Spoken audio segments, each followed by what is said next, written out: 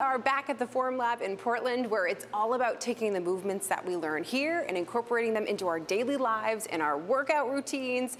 Andrew Blaze is the co-founder and the man behind the moves. Thanks so much for having us back in here. Thanks for coming back. Of course. All right, so today we're focusing on our shoulder muscles, but not so much the front muscles. It's more about the back muscles today. Yes, we're going to be focusing on the side that no one tends to use in their daily life. So we're going to be focusing more so on the rear delts and your lateral heads. The front delts tend to get a lot of use in just our daily movement. Yeah. Picking up children, kind of doing things out in front of us at our desk. We're constantly putting tension into the front of the delts, and we're forgetting about the backside. The backside's very underutilized. So I'm gonna show you a quick warm-up that I like to do to kind of get the rotator cuff going. Your infra and supraspinatus are the rear parts of your rotator cuff, and that's where most common shoulder injuries occur. Okay. So a big one to kind of fire those rotator muscles is called an external rotation. So these are warm-ups for people. Yeah, Perfect. so this is what you want to do before you're going to be doing any like actual muscular work, okay?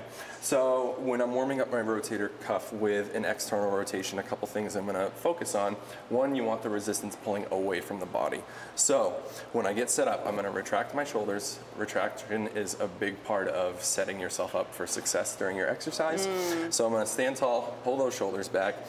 The big thing I'm going to focus on with this, and for viewers at home, is keeping that elbow pinched straight up against the ribs. If I go through this movement and the elbow comes off, I'm going to lose the focus of the movement. So I'm not actually into those rotator cuff muscles. I'm actually into my rear delt here. So I'm going to keep that elbow tight to the torso, right up against the ribs, and then I'm going to pull that hand as far laterally as I can without letting the elbow leave. I'm going to feel an internal muscle that's firing right here. So internal, inside the shoulder here, you're going to feel that pinch out back, and then we're just rotating back forward.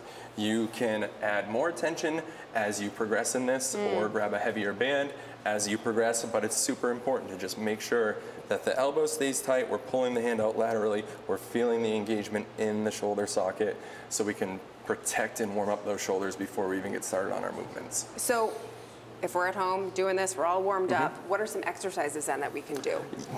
There's a couple good ones. So for the rear delts, I tend to go into like band pull aparts. If you have a band at home, you can pull it apart this way, engaging the muscles out back. Another one I like to do is just making sure that when you're trying to activate the rear delt, there's a lot of other things that could be activated back there. So it's important to really isolate. When you're isolating, keeping your similar bend in your elbow throughout the movement as you're pulling resistance towards the posterior side of your body, feeling engagement in the back of the shoulder, and then coming back across, making sure that we're keeping the torso nice and still, and the engagement is happening just through that rear delt. That's a good one to do. Obviously, you're gonna hit both sides when you do those. Another good one if you have access to weights. So I have a couple dumbbells here. Another good one is something called a rear fly. And if I'm setting up for a rear fly, I'm going to go into a hinge. So I'm hinging, pushing the hips straight back, letting that chest fall forward, keeping that slight little bend in my elbows. I'm using the back of the shoulders to pull those dumbbells up to about body height, and then nice and controlled, I'm feeling the muscle work on the way down as well. So I'm not pulling back and just dropping out of it. I'm controlling the weights back, I'm controlling the weights forward. That's a really good one that's going to warm up the back of the shoulders.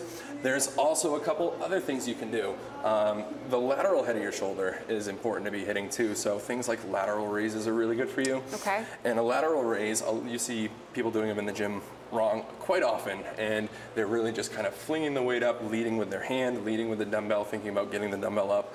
Ultimately, that's not getting that isolation in the lateral head of your shoulder. So when you're doing something like a lateral raise, I tell people to really tend on leading with your elbow. So if you can lead with your elbow towards the ceiling, that's going to do that direct tie-in right up to the lateral head of your shoulder. You're going to feel the work being done on the outside, and that's really going to fire up that muscle, and it's going to take away that pressure from the front delt. As soon as that hand goes up higher than the elbow, we're going to feel tension here. Okay. And a lot of people have shoulder issues, and when they're doing things like overhead pressing, it's bringing them a lot of pain. Yeah. It's important. In the shoulders. Yeah, right in the joint itself. So it's important when you're doing something like an overhead press to not have the hand cranked out to the side, that elbow way out at 90 degrees. You want to drop that elbow into wherever's natural. So if you were to raise your arm, You see how I come in at about that 45 degree? That's the same way that the elbow should be going up and down in your press. Yes, you can lock out at the top. It's okay to be stacked at the top, but on the way down, we're bringing that elbow naturally in line so it's not forcing that shoulder into any weird position. Okay. So that's a really important tip for viewers at home. When you're doing shoulder pressing, starting with those elbows slightly out in front, pressing to the top all the way through, and then coming back with that elbow slightly in front of the torso. All right, so if you're at home working on your arms and shoulders, remember these tips. But Yes. we will have them, of course, for you on our 207 section of our website and our app. Thanks again so much You're welcome. for doing this with us. Stay with us. 207 is back after this.